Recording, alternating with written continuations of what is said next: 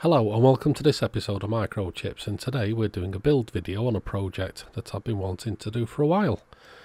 But before we start, don't forget to like, share, subscribe, comment, join the Facebook group, have a look at my website, join Patreon, all that lot. And now, a short word about today's video sponsor, which is PCBWay. And PCBWay is a China Shenzhen based PCB manufacturer and printed circuit board assembler with more than a decade in the field of PCB prototype and fabrication. They offer a variety of services, including 3D printing, CNC machining, sheet metal fabrication and much more. PCBWay is committed to meeting all your PCB needs. They offer quality, on-time delivery, competitive pricing. 1 to 2 layer boards start at $5 with 24-hour turnaround. Get an instant quote today by visiting pcbway.com or click on the link below and check them out. So yeah, thanks PCBWay for sending me these PCBs. That's very kind of you. And let's have a look at them. So as you would expect from a premium PCB manufacturer, these boards are absolutely perfect, very nicely finished.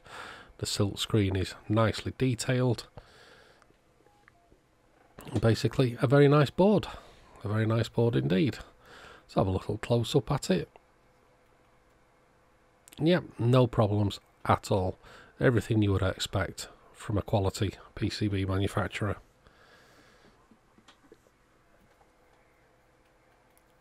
So this was just a standard 1.6mm thickness board with green solder mask.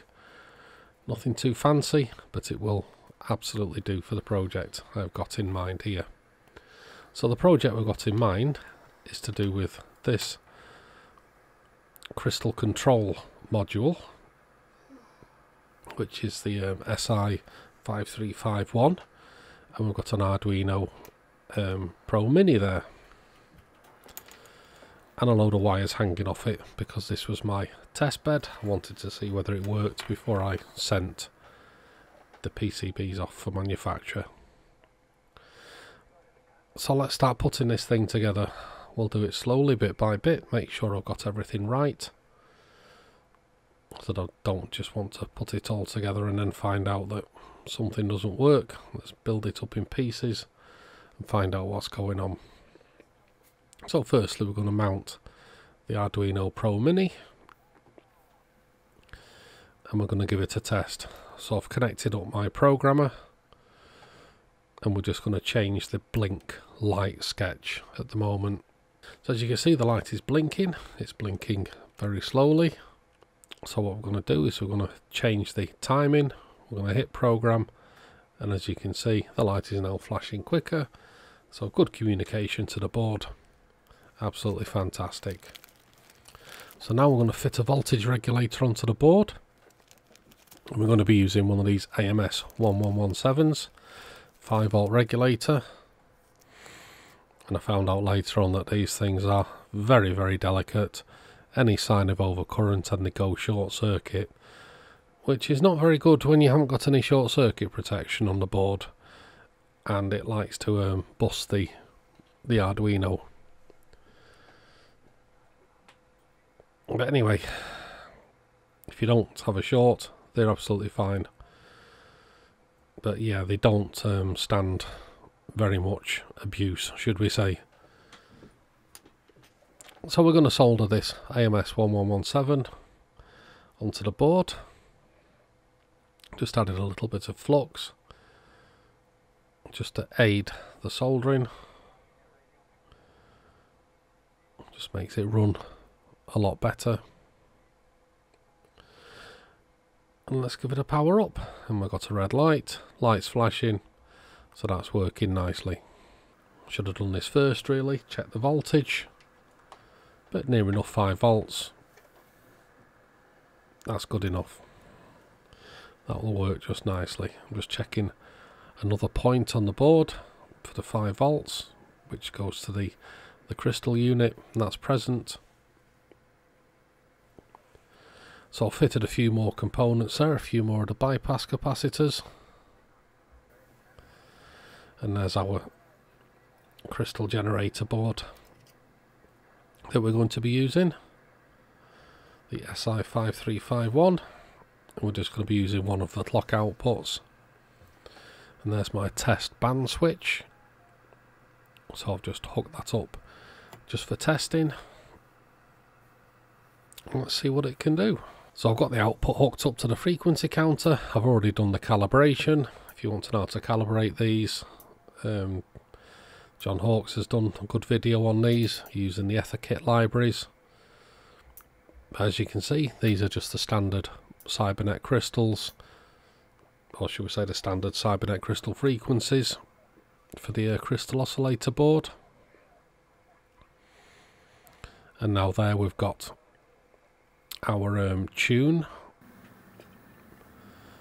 So as you can see, we switch the tune on, and now we can adjust the output frequency. So that's going to be our shift, and that's going to make us go plus and minus 5 kc. But it is programmable. You can program it to whatever you want, which is nice. But obviously the more wider it is, the more less precise it is.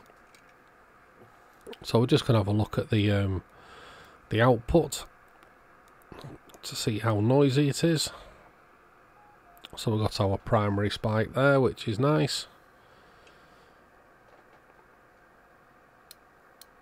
Got a little bit of a spike on a first harmonic there, but it looks clean enough. Looks clean enough for now. So okay, that's excellent.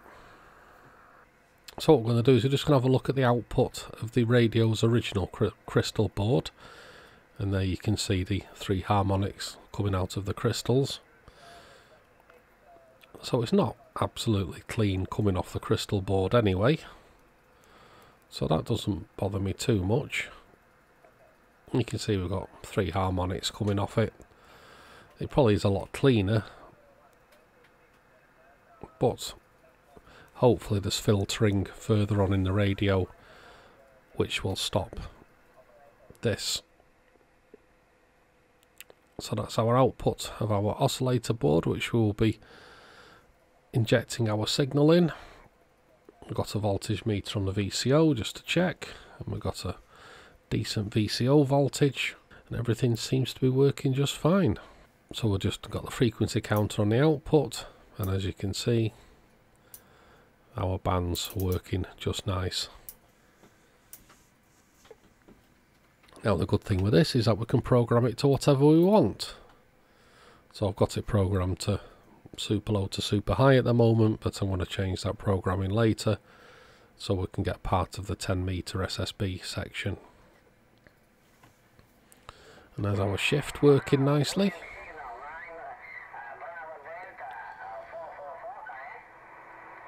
So initial tests are looking good. We're receiving signals.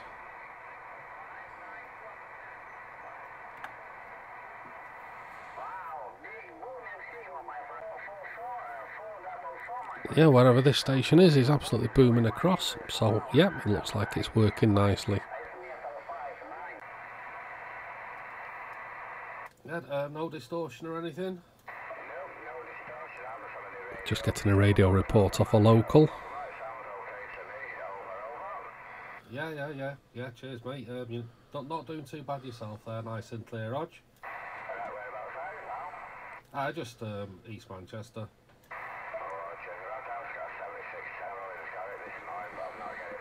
So that's a good radio report from a local.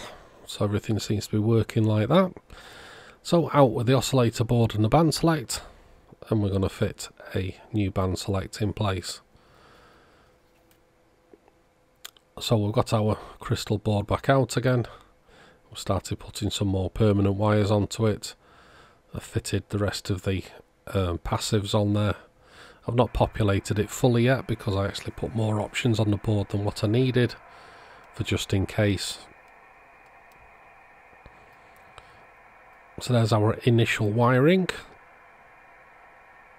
So it's looking good. So the brown wire there is the LSB offset that would be connected to the original oscillator board. So we've enabled the LSB offset. And we've set that in the code, and that works absolutely beautifully. If it was to go into a Cobra unit or something like that, then we'd have to have the USB offset selected as well, but this radio, the Cybernet, only requires the LSB offset. As you see, the tune works nicely. So initial tests, this is working absolutely fantastic. So we purposed that end switch for tune on and off. So with the tune off, it's bang on the 5s, and we switch the tune on and we can bring it down to 0s.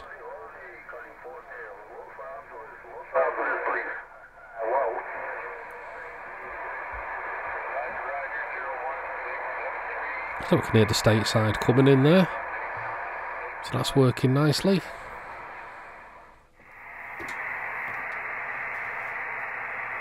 my goodness, that works, thanks. QRZ, W8 Alpha Lima Papa. Mike 1 Alpha Tango Mike. Alpha Tango Mike.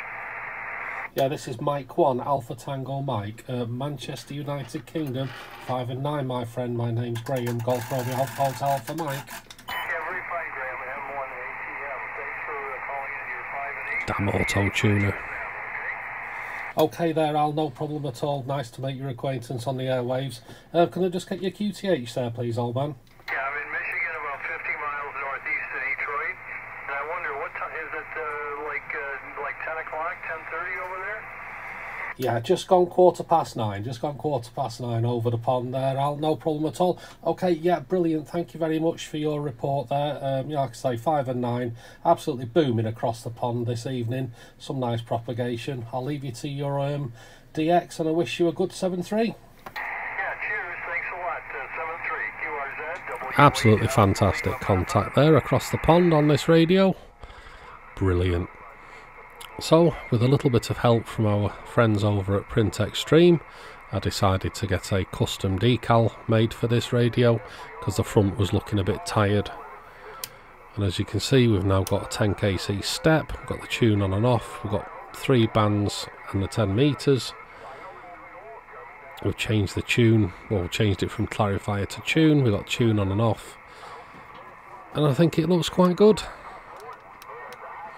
So anyway, I hope you enjoyed this video. Don't forget to like, share, subscribe, comment. Big thanks to PCB Way for supplying the board. Thanks for watching, and we'll see you in another episode.